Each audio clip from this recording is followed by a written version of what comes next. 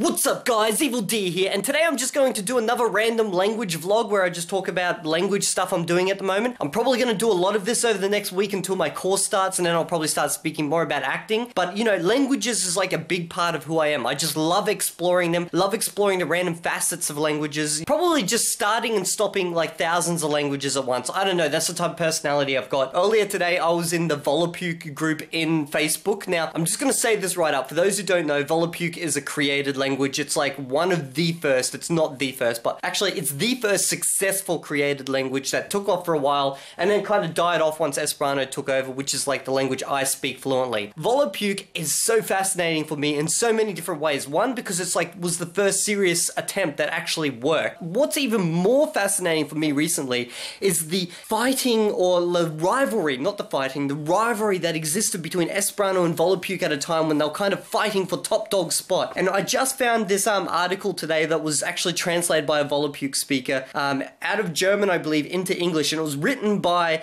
Martin Schleier. I don't know how to pronounce his surname, but anyway, he's the guy who invented Volapuk, and he's basically just dissing the hell out of Esperanto. And I'm reading this going, dude, ow, that's really harsh. Like, why would you be so mean? But it was just funny. Like, I'm gonna read a couple of things that he said. This is just, it's awesome. Like, one of the things he was saying is that he thinks Esperanto was like seriously ugly because it only uses a limited number of vowels, which is something I consider like being one of the good things about Esperanto, because it makes it a lot easier to understand because people pronounce vowels differently. And you know, with English, horse and house, for like an English speaker that's so easy, but for a Chinese speaker they can't hear the difference unless they've really drilled it into them. The fact that he's like, oh, Volapuk has so many more vowels, I take that as a downside, but for him, he saw Esperanto as being like very mechanical because of that. One thing he seemed to really dislike about Esperanto was the fact that it only had one case, the accusative. He kept talking about, you know, how Volapuk's so much better because it's got these other cases which make things so much more precise. And it's interesting now because maybe back then that was a good thing, but nowadays everyone's like, Esperanto has the accusative case, why would you do that? Like, why would you have case markers? It makes things so much harder. But for his thinking, it was like the cases made things easier. So in conclusion, he says this: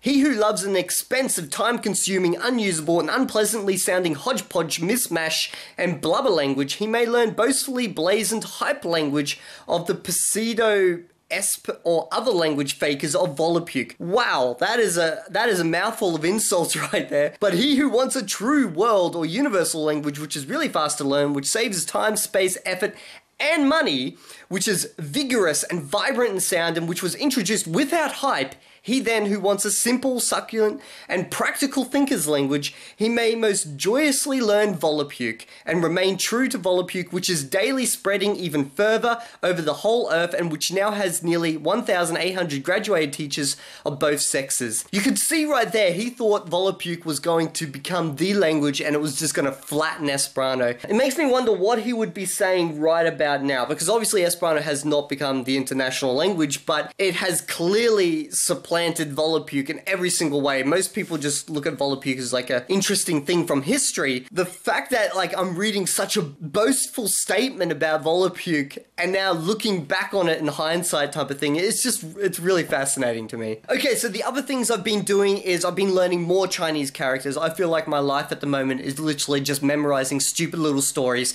to learn Chinese characters. And finally from that, I actually went a little bit crazy with Latin today. So I was speaking with Kaya, my mate, who's an Esperanto speaker, and I was like, dude, let's learn Latin. He's like, okay, we'll do it. And we're like, yes, we're gonna be like the only fluent Latin speakers in Sydney, and then we're gonna be like on a train and we're gonna speak Latin together with each other, and some random dude's gonna go, hey, what language you speaking? We're gonna be like, we're speaking Latin, man. He'll be like, whoa, you're speaking Latin, why did you learn Latin? We'll be like, no, man, this is our native language. Latin's been in our family for like 200 generations. And we're just got like this whole story plan where we're just gonna bullshit our way through it. And then, you know, something's gonna go crazy. Next thing we're gonna be on the news as like the only native Latin speakers left in the world. And we're gonna have to carry this bullshit story because we just couldn't help ourselves. But yeah, anyway, I went crazy with Latin today. I downloaded this, it's basically like Latin by direct method type of thing. It's like the Esperanto recta metodo. Anyway, the book's called Lingua Latina, and that's not an Esperanto name, that's the name in Latin. So in Latin it would be